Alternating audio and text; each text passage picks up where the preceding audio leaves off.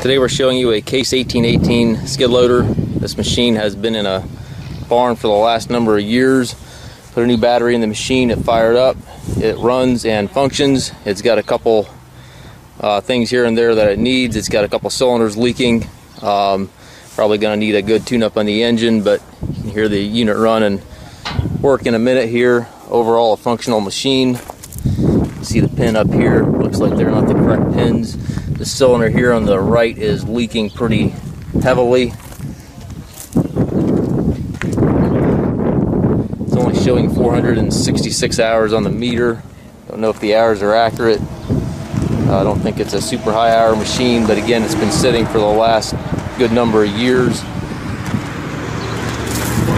It's going to be one of our budget-friendly items. You'll be buying the machine as is, where is.